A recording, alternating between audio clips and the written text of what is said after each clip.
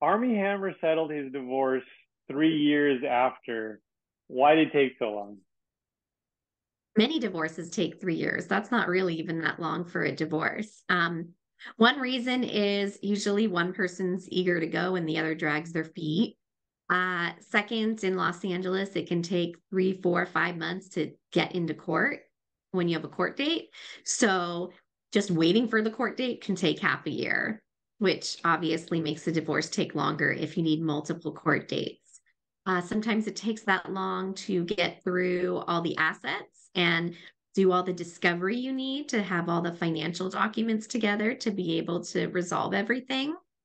Sometimes there's custody issues that you need experts to look into that take months or years to resolve. But 3 years really isn't that long for a divorce in California.